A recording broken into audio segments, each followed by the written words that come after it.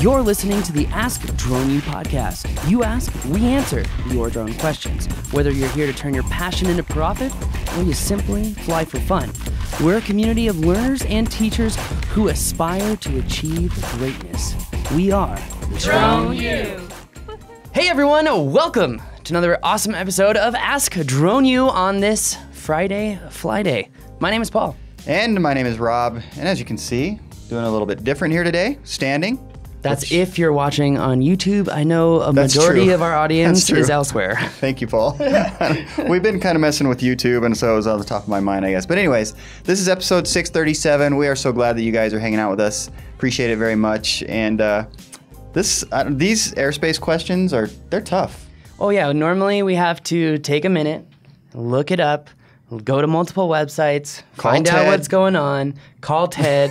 Don't get an answer from Ted. That's right. Make decision, move forward. Right. So yeah, well, if you guys are not familiar with Ted Wilson is a certified flight instructor from the FAA, and he was the guy. If you ever grew up in the same kind of age group as me, so if you're in the say 25 to 40 or 25 to 35 range, if you ever went on a United Airlines flight, you might have actually saw Ted's face, because Ted was one of those guys who would essentially instruct people how to do their jobs.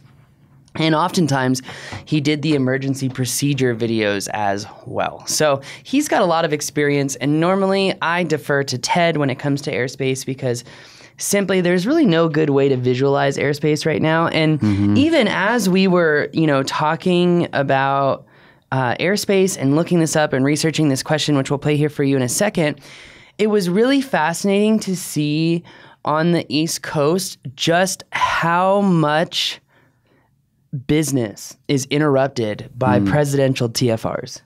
Yeah, and just airspace restrictions in general too, but specifically I know you were noticing that and thinking, I am so glad I don't live there. I was saying I'm so glad I don't live on the East Coast, because whether you're in Fort Lauderdale or New York or somewhere in between, you're being affected by this TFR.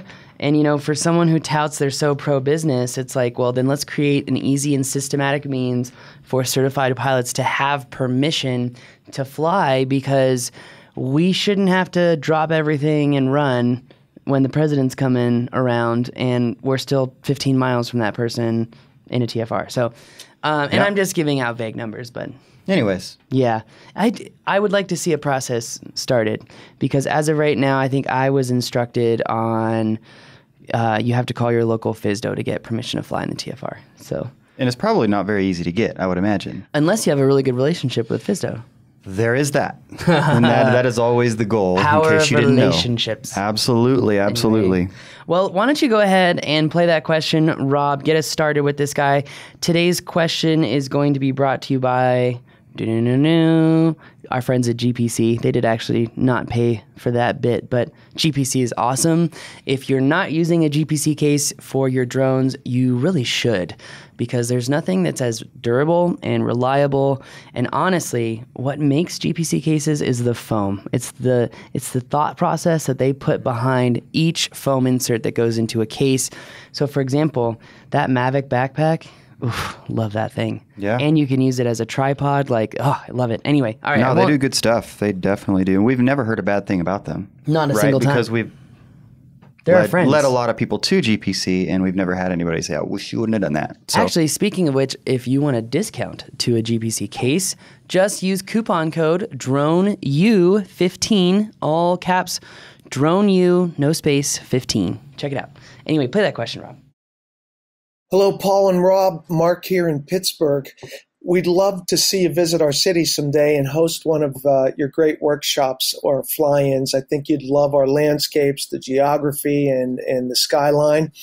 I have my 107. I'm in the middle of planning some flights with our new Inspire 2 in Westchester County, north of New York City. The Westchester County Airport is designated KHPN, classified as D airspace. It also has a second classification of E2. In my 107 studies, I never encountered such variations of the E-space classification, E2, E5 as examples. Can you offer some guidance on how these two classifications work together and the multi-classification within airspace? Do all classes have multiple variations? And I appreciate your time, love your podcast, and all the great things you're doing regarding education for drone pilots and the industries and clients we serve. Best wishes from Pittsburgh. Thank you, Mark. I've never been to Pittsburgh. You have. You've got your tags there from filming a marathon, actually. That is true. I have been to Pittsburgh, and actually it's a very cool-looking city. A lot of the Batman movies have been filmed there, so Gotham is actually Pittsburgh. Oh, very cool. I did not know that, but I would love to go to Pittsburgh. I would love to, I don't know, just check it out. I've heard really great things. I've heard they have a really cool downtown. Of course, I'd love to go to a Steeler game. That'd be a lot of fun. And it'd be fun to go fly there. It would be a lot of fun to fly there. But again, if you're on the East Coast, you're dealing with a lot more stuff than we are on the West Coast. That's why they say the West Coast is the best coast.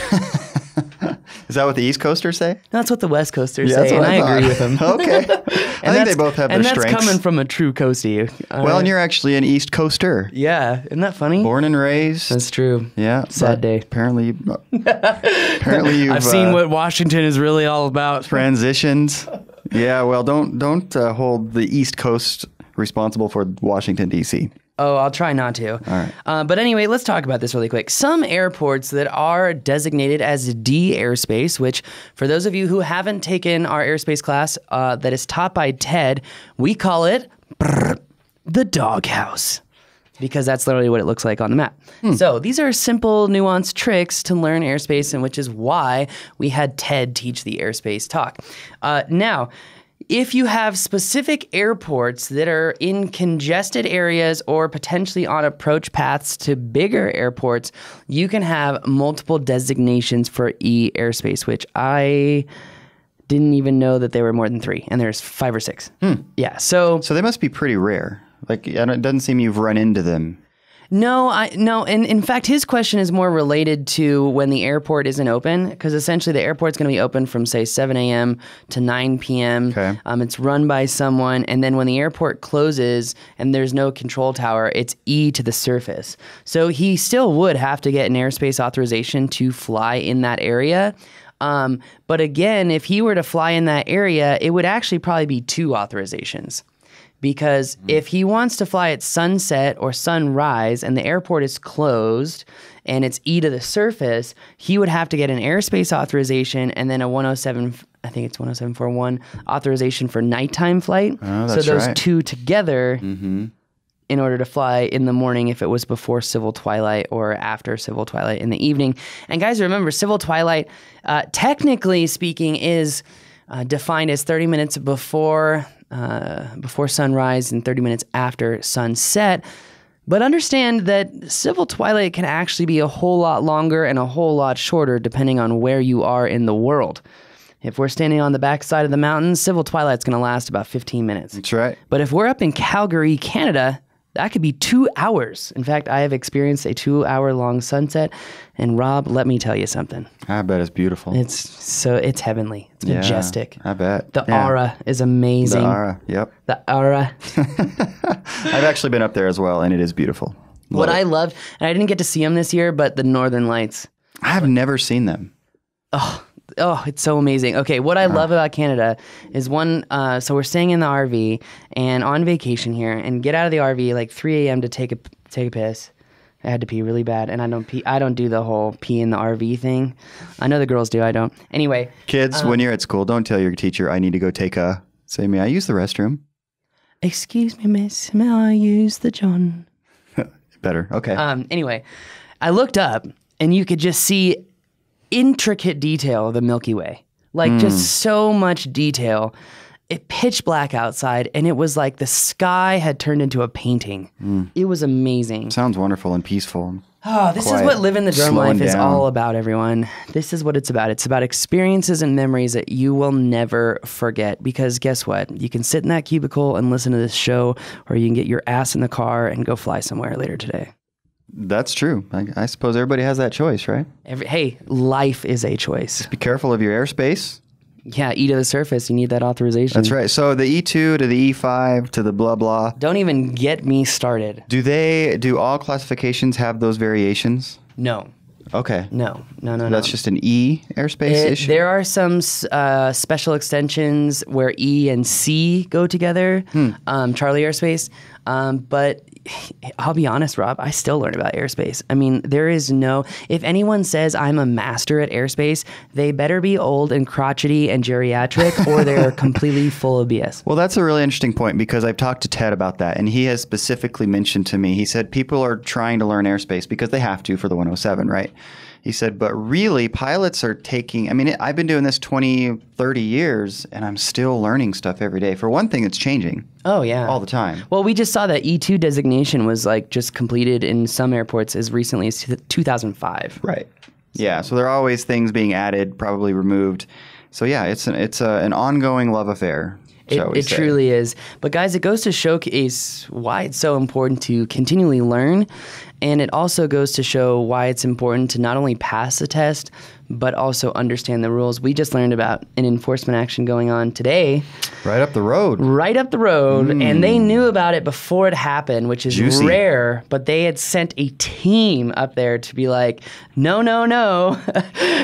Oops. And they're like all saying they're 107 certified, but then had the FAA logo on their website. You can't do that, guys. It's we did a whole podcast on that. We thought you could, and then got corrected. Did all the research and asked the FAA. Yeah, right? and John Rupert, I think, even chimed in on that a little bit too. I think it's actually pretty clear on the FAA's website. Yeah, you cannot use the logo or the seal, period. Yeah, but a lot of people do. Yeah. It's not hard to find if you go looking for websites with drone businesses. I'm pretty sure the only time you can use it is if you are a designated FAA safety team member or an FAA representative. Yeah, that's And even then, you wouldn't put it on your website if you're like, oh, well, I work for FSDO during the day, and on the weekends, I fly my Part 107. I don't think you can do that. Yeah, I don't know what those rules are, but it'd be interesting to find out. Anyways, if you're interested also on how to fill out an airspace authorization, good news.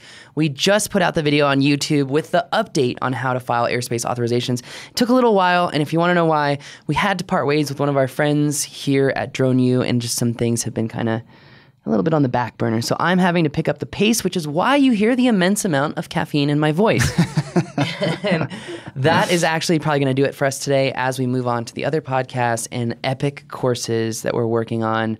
And guys, there's one course we're working on right now, and I'm just so proud of it, Rob, because no one's figured out how to do this. Like, you can't actually have this course on your site because no one's done this thing yet. It's exciting. It really is. And the things that, what I've been so amazed about as you bring this up is the breadth of opportunity that come through this knowledge. True. If that makes sense. There's so many different ways to apply what you're talking about. You know what's even better, Rob?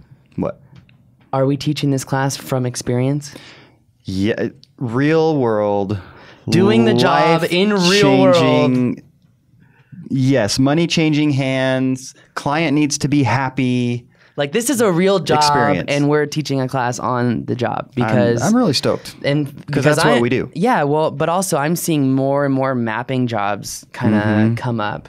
Yeah. But one of the biggest issues is if the client doesn't know how to use the data, you're screwed. Which is a huge part of the course, right? Because if you just send them a file and it's pretty to look at, that's great, but they're paying for that because of the functionality of the file. Yeah, no, I think it's actually one of the, it could be, one of the selling points of Sitescan, but we're not going to pay $12,000 to try Sitescan. I'm about to burst into laughter at the idea of paying. On that bombshell, that's going to do it for us today. My name is Paul. My name is Rob. And this is Ask Drone U.